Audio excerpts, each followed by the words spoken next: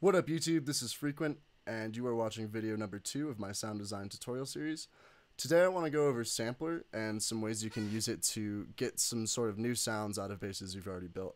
Today I'm working with this bass, which is a sound compression bass I made a while ago, and I'll let you guys kind of listen to this. It's using the exact same techniques that I showed you in the video before, video number 1. So let's take a listen to this sound before we put it in Sampler. Cool. It's an okay sound, so let's go ahead and open up Sampler and drop that in there. First thing you're going to have to do with Sampler is always make sure your root note is right. So first thing you're going to do is pull this down to, it's probably an F1, presumably. Oh, come on, F1. So let's listen to this, turn this one off.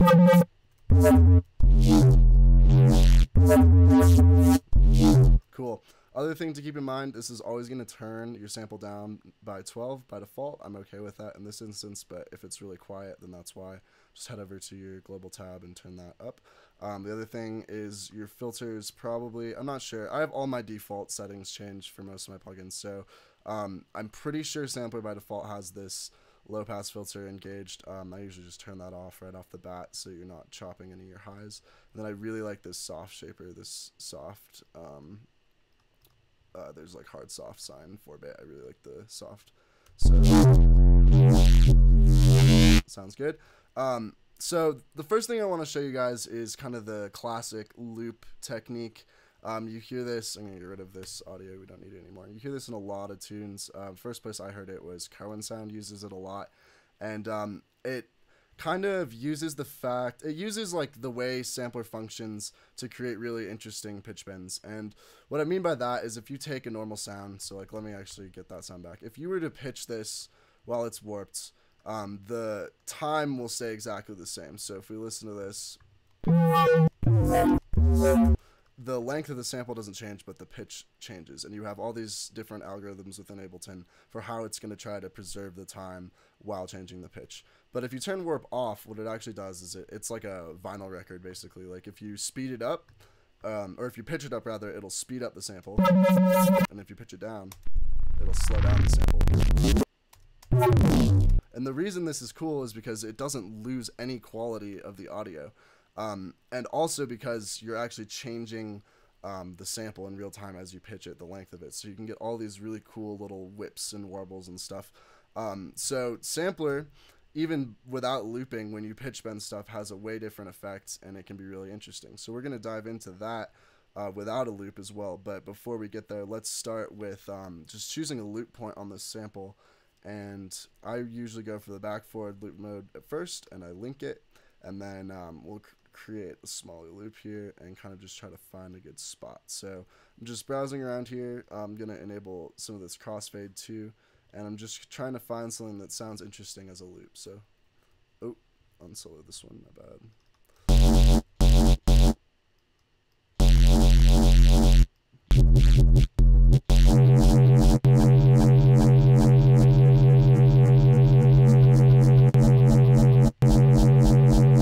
So that's a really good loop point. So to show you the effect we're going for, I'm initially going to do this just with the pitch envelope. I'm going to crank this up and give it some decay, and you'll immediately hear what the sound is I'm talking about.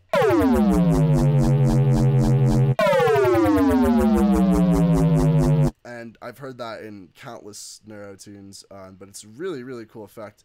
And you can do it just using the pitch envelope, tune it to your liking, but where I find it really fun is to actually go and make your own custom bends. So I'm going to increase this pitch bend range to its maximum, which is 24, and I'm going to go and make a MIDI clip. Actually, let's make it like that long. And we're going to go find our root, which is F1, I think. Oops, my bad. Let's see, yeah. Cool, so now let's start adding some pitch bend to this. When I'm doing pitch bend stuff, because of how hard it is to reset things to 0 in Ableton, I usually just make a bunch of 0 points, just so it's really easy to get back if we need to, and we can delete these if they get in the way. I think I actually changed it there, yeah. So, got a bunch of those, so let's start playing with this. Let's see what we can get, so.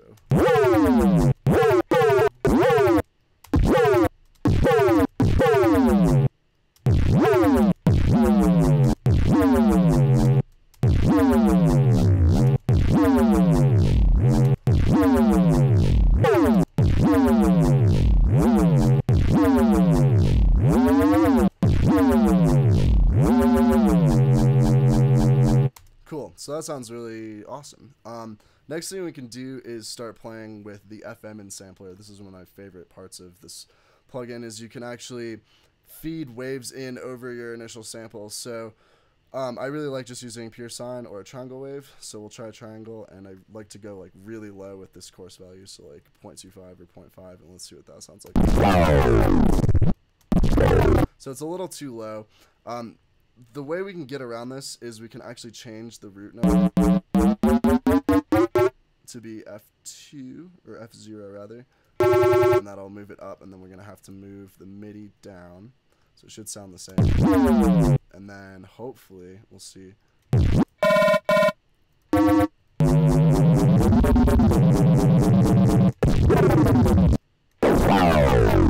there it is. It sounds really weird, so let's try some.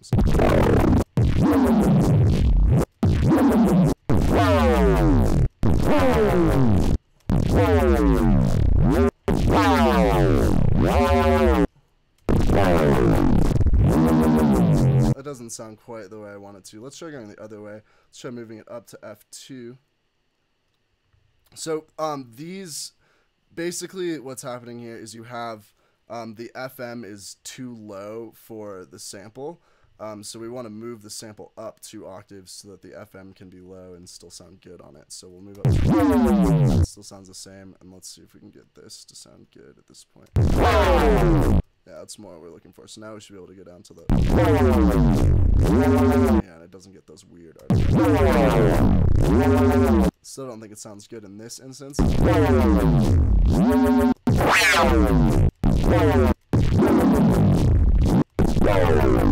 But we'll get into that later. We can use those when we're not doing the loop mode thing. So I'm going to turn this off for now, and we'll experiment with some FM in a minute. But first thing I'm going to do, whenever I'm working with sampler like this, and I'm just trying to get a bunch of different cool ideas, what I'll do is I'll just create a resampling track and just bounce a bunch of these different things out. So let's resample this. And we don't need the full thing because it's just the same at the end. So now what I'm going to do is I'm going to try experimenting with different loop points and different loop modes. So we can change it from back forth to just forward. Let's see if we can get something else. So that sounds pretty much the same. Let's try a different part of the sample.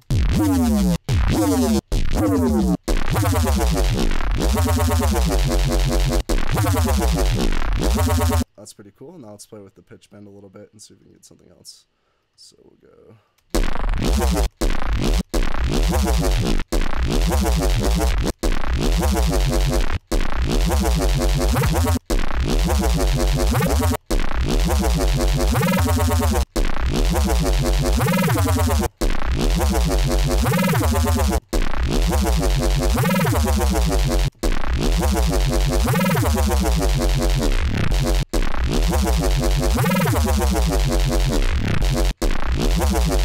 Cool, so we'll resample that out. Cool. Drag that over. So that's all fun and good. Let's try doing some stuff without the loop on now. So we got some good loop ones. I'm going to just disable this loop mode. Turn off link, turn it to that. And so now when we listen to it, it'll just be affecting the pitch in the same way, but it won't loop. So we'll get like a bunch of interesting whips in the sample.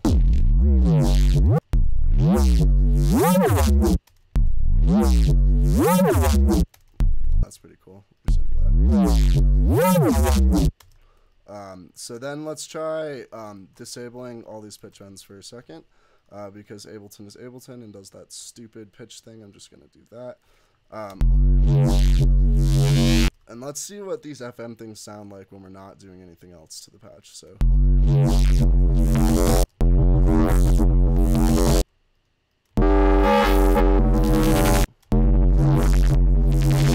That's pretty cool. Let's try sine.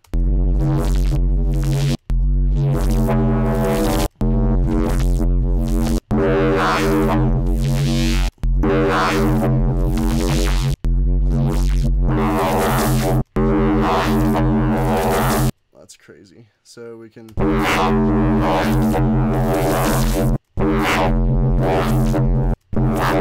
What I like to do is I like to automate this, so we can go ahead and just start doing some stuff with this.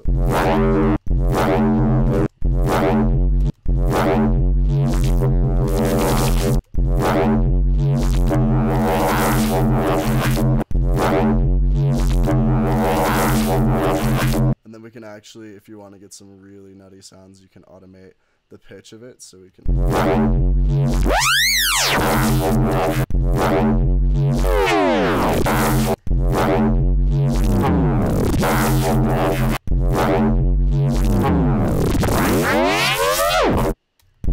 And then we'll have to turn down the amount for that.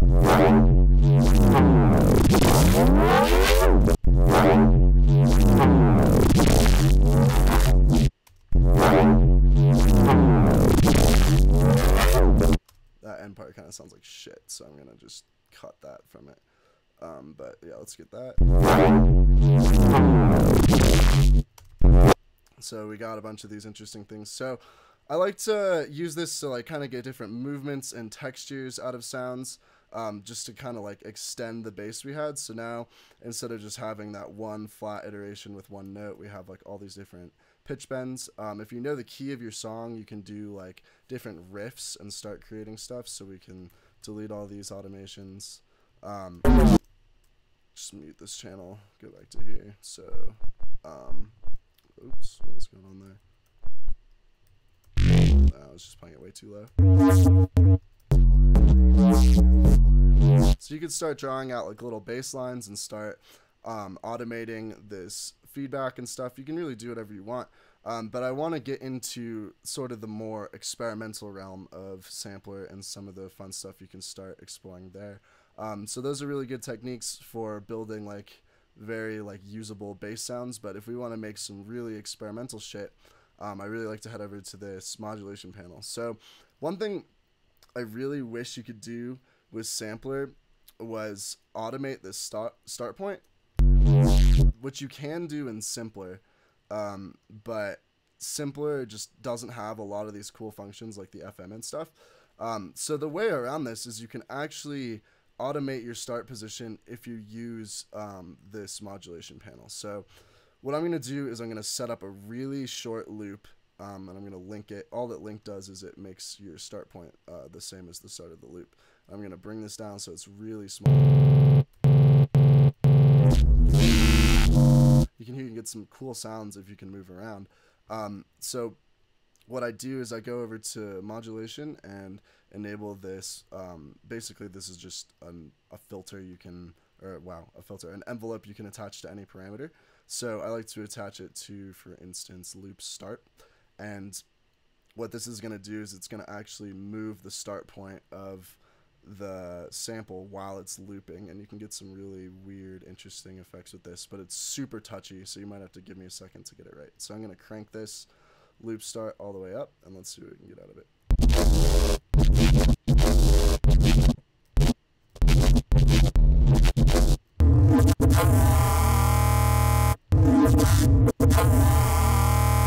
So that's cool. And you can actually see sampler just like glitching out, which is really cool. I'm gonna actually set this decay to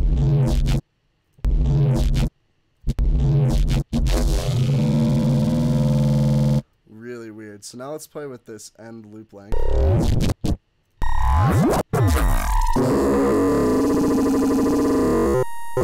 Really weird. So to get some crazy sounds out of it, what we can do is we can go and enable an LFO that's automating the loop length. So where this end point is, we can automate that with an LFO. So you just go down to here and we go to loop length, and that's going to change the end position of the loop, and then we can start automating this.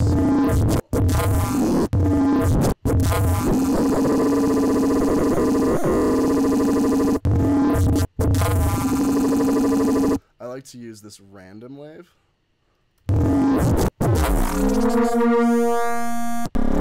Or that's not the random wave, this is the random wave. So we can start to get some really nutty stuff out of this. So let's just move this up.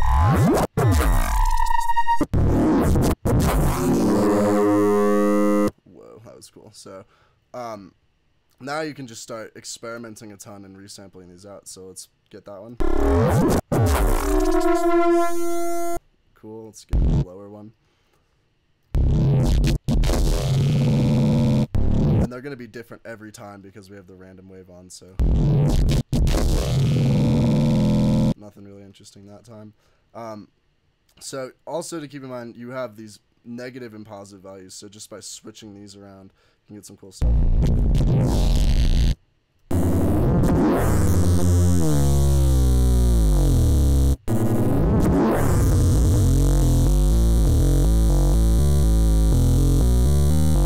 You can hear, so basically what's happening is we're creating like an oscillator out of this because we're looping it at such a small rate, but this random wave is changing that length just a little bit, so you get all those pitch differences.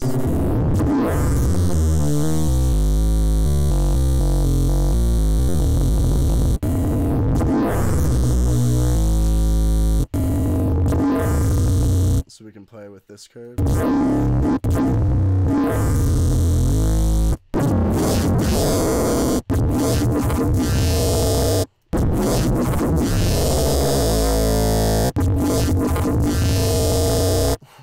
Yeah, you can start getting some nutty stuff out of this. So let's change this loop end.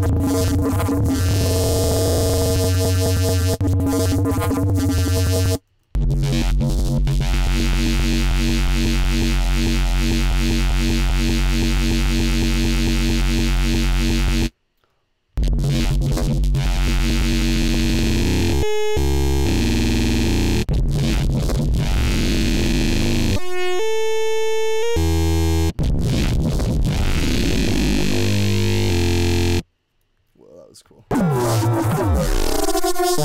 Ooh, yep, so we can record that one out.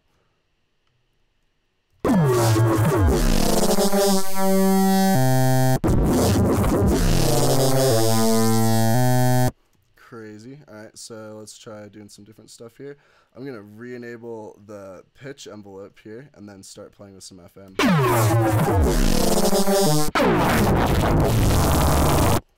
It's gonna get real nice. Cool, so let's grab that.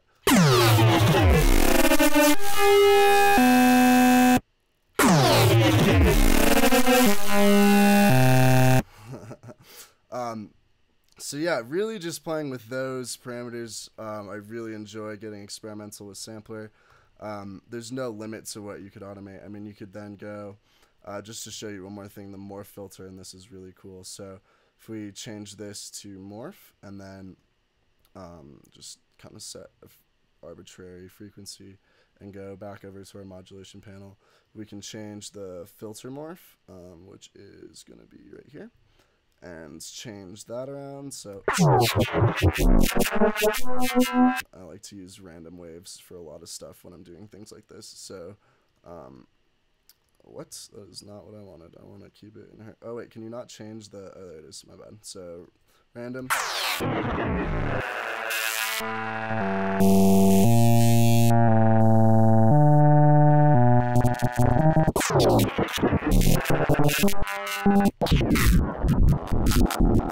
Crazy stuff. We can play with this again, so we can change the loop position. That's cool. Oops, I don't want to overwrite those.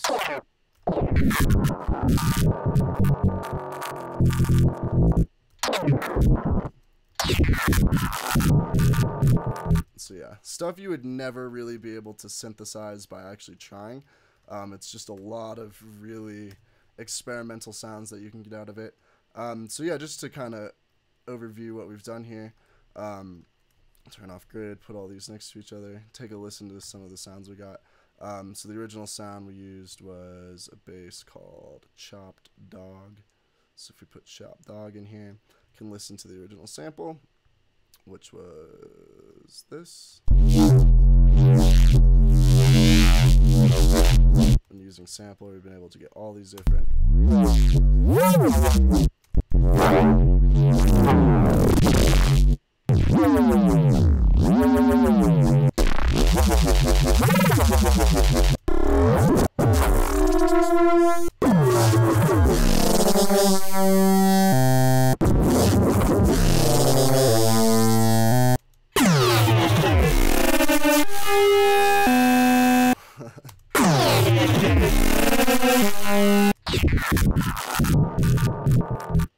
So yeah, guys, those are some fun things to try with Sampler. I hope that information is useful to you. Make sure to subscribe to my channel, like my videos, all that shit, and I'll see you guys next time. Cheers.